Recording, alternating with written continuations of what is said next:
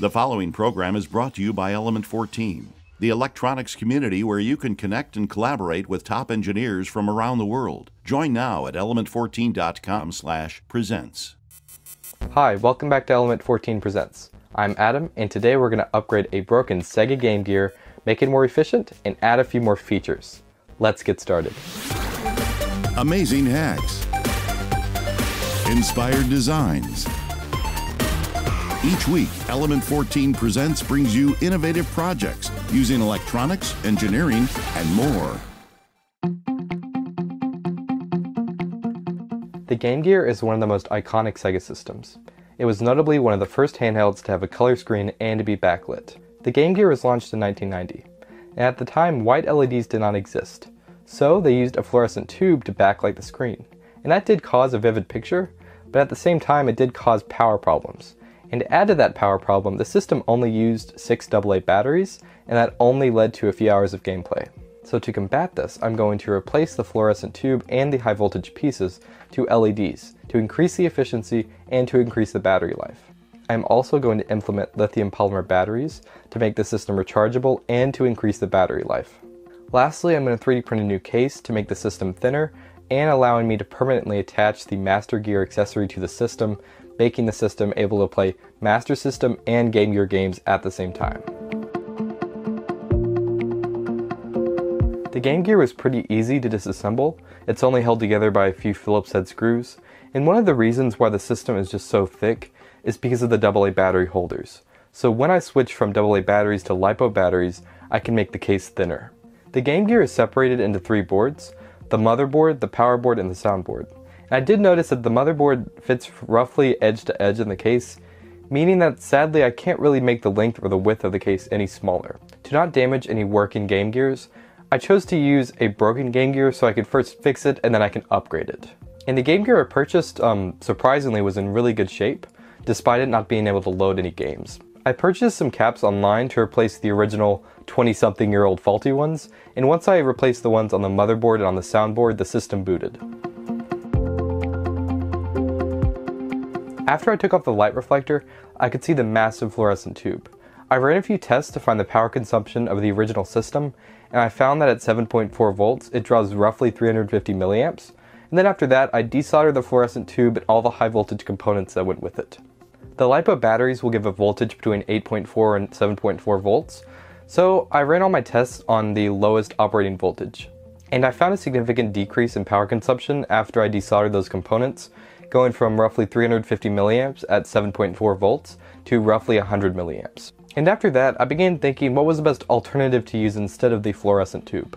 I first designed a small PCB with SMD LEDs to act as a backlight, and I thought that this would consume less power and would be thinner, but I did not consider the effect the LEDs would have for being so close to the screen. Even with diffusers, I found that there was no way I could stop the LEDs from being seen through the screen without the assembly being larger than the original reflector. So the next option is easier and more effective.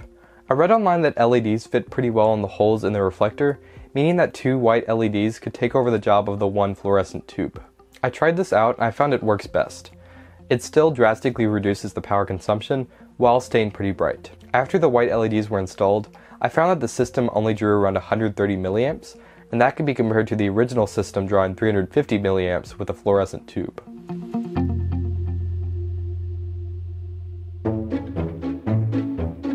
The Master Gear accessory was released in the early 90s to play Master System games on the Game Gear, and since the Game Gear is really just a smaller and portable Master System component-wise, this seemed like a good move by Sega. When taking the converter apart, I realized that there were no components on the board. I was expecting maybe a chip or two or a resistor or just something, but there was literally no components on the board. They were just traces going from a Master System connector to a Game Gear connector. That was it. So because this converter is mind-boggling simple, I just made a pinout going from a Master System connector to a Game Gear connector and just wired it directly to the connectors. So I'm bypassing the entire cartridge route of having a dedicated cartridge for the conversion. Instead, I just wired the traces correctly and it worked. I went through design after design of the case, trying to fine-tune any errors I made in previous models. And since the D-pad and the buttons are so iconic, I designed the case around it. One of my first ideas for the project was implementing a hinge mechanism that would basically flip a Master System connector on top of a Game Gear connector. And this looked good on paper and when I was designing it, but in reality when I was wiring the connectors, it got insane and this was just not practical. So I opted to have a Game Gear connector on top and a Master System connector on the other side. Hi, I'm David from Element 14 to the Electronics Inside. Join me as I tear down toys, tools, appliances, modern, vintage, classics, and even some new releases just to find out what's inside.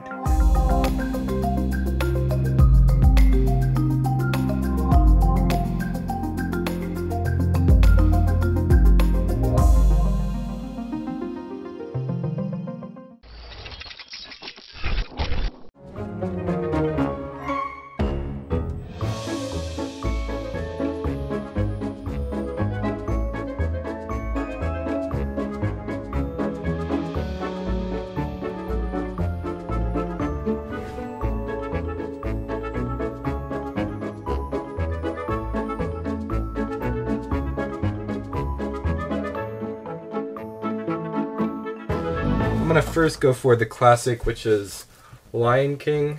Just try that.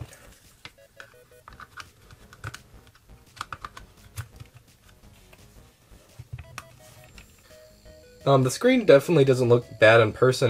Those LEDs are a little hard to find good viewing angles, but I think this will look pretty good. It looks pretty good in person. On to Sonic. I did learn, I initially had a cartridge error where it would not load past that original screen, which was produced by Sega Enterprises. And I was trying to figure out, was that a cartridge problem or was that, I don't even know, a screen problem? But I learned that there was this one pin on the cartridge that was bent the wrong way and I had to replace it. But after I did that, all the games started loading again, so I fixed that problem. So now this game is fully operating. Definitely a fun game. I've played this on both the Genesis and the Game Gear before. But I will say this fits pretty well in my hand. I like that it is a little bit thinner than the original. But other than that, it feels roughly the same because I couldn't make it any smaller, like length or width-wise. But it does feel thinner, and I appreciate that. I might try to attempt to shorten the board some way, you know, maybe cut it in half or something like that and then wire the traces back, but that just seemed very risky. So I just went with not shortening the board in any way, just because that is just one other error that might happen. But this still plays pretty well, and it fits pretty well in my hand, and I appreciate it. And I think it is more portable than the original version. The Master System games go on the bottom, so that's the one thing that I wish maybe I can change next time, is that I can't really like rest this on a table anymore because of that. But there's no other place I could have done it. You know, my original design, I wanted to have a hinge, but I can't really do that, especially with the wires, so this will work fine, but the next version I'd like to maybe adjust it so that maybe this is on the other side or something like that. I can't even tell which one's my character, really. Oh, I see it now, okay. Took a second.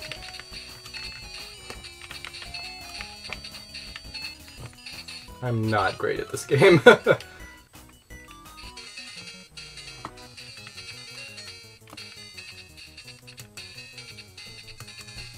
this is just a beat 'em up, I'm pretty sure, which are always pretty enjoyable. Like that. I'm a little surprised though, I can see this pretty clearly, whereas that missile defense, I kind of struggled seeing it. But this is not bad at all. I think my Ultimate Game Gear project turned out pretty well. It definitely improved the system, because previously I didn't play this too much because of the battery life, but because the LEDs and the lithium polymer batteries, I can play this system hours on end and I don't really have to worry about the battery life as much as I used to. And I'm also stoked to be able to play Master System games, because previously I've never owned a Master System or any games at all for the Master System, so because of this new mod, I'm really happy that I'm able to play Master System games easily. Have you ever played or modded the Game Gear? If so, let us know at the Element 14 community at element14.com/presents. We'll see you next time.